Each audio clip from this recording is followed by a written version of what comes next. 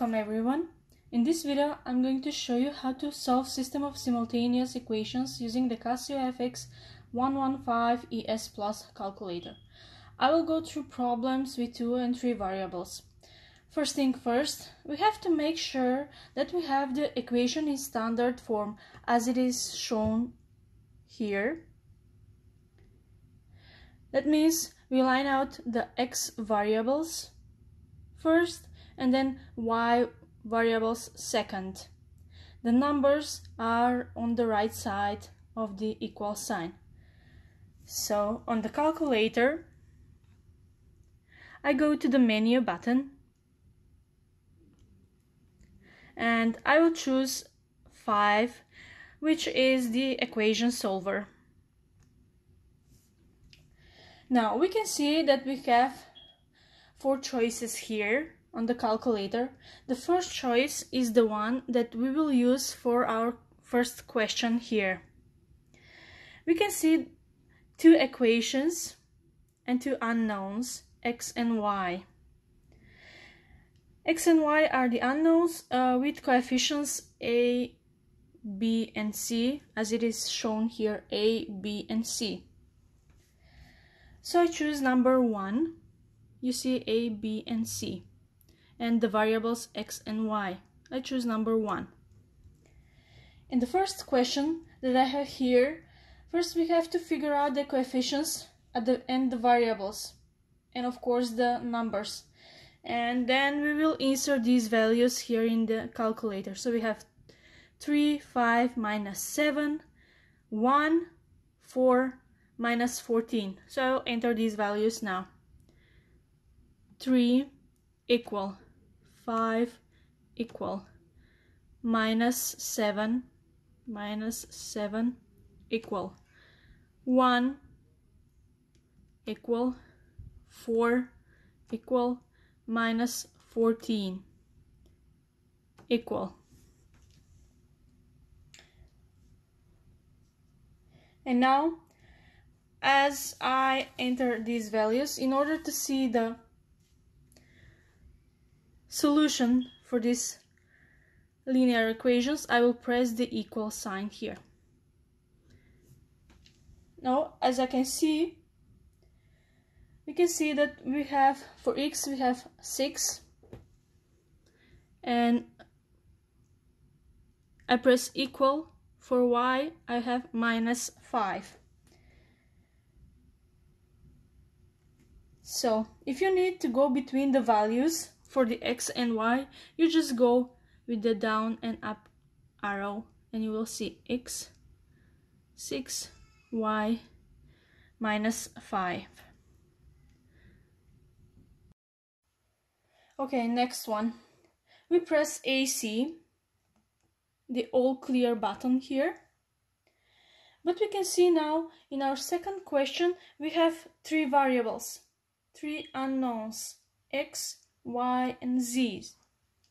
First, we have to make sure that we follow the standard equation form here. And we have lined our variables x, y, z, and the numbers. The most important thing is the numbers should be on the right side of the equation. On the calculator, we go to the menu button, 5 for our equation solver. And since we have 3 unknowns, we will choose the second option here with the 3 unknowns, 3 variables x, y, and z by pressing 2. Now I will enter the values. 10 equal 3 equal 10 equal 5 equal 8 equal minus 2 equal 9 equal 3 equal 8 equal 1 equal minus 10 equal 7 equal. Now, when finished, before going to the solution, you can use the arrows here and make sure you've entered the values correctly. up and down value arrows and left and right. And then press equal for the solution. Now we have, for x, we have 252 over 403. Since we have here a fraction, if you need to see the solution in a decimal, you just press this SD key here. And you will see the decimal number. If you need to return to fraction, you will press the same key and you will return to the fraction mode. So equal for the y, 75 over 403. Again, if you need a decimal, just press this key here. Equal z, minus 73 over 403. Again, you can use the arrows to go between the solution. And now our last question. In this question, we can see here that it really doesn't matter what letter there is in the equation. Is it x1, x2, x3, or is it x, y, and z as on these questions? As long as they are aligned as per the standard equation form, it can be any letter. We just have to make sure that they are consistent. So let's do this one. All clear. I'll press it again. All clear. And then 4 equal 1 equal. Now here, right here we can see that I don't have any x3 variable, so it means it is equal to 0. I will just enter 0 here, since 0 is a number as well. And then 2,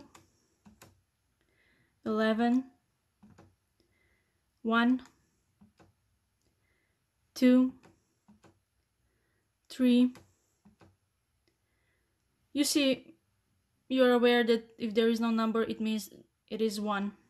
1, 5 equal, 2 equal, 1 equal. So to see the solution, we just press equal. And now here it is. For x, we have 5 over 13. Again, if you need to see the decimal, just the SD key here. Equal. It is y here, but in our example it is x2, so it is just the same, just the letters are different. So it's 6 over 13, pardon me. And z minus 11 over 13. That's it. To conclude, having this calculator, it can save us a tons of time. But most important, it can help us with calculations, especially with more complex ones, like on the second and on the third question here. So in these questions, we can easily make a mistake by doing it on hand. This calculator can guarantee the right result. Thanks for watching.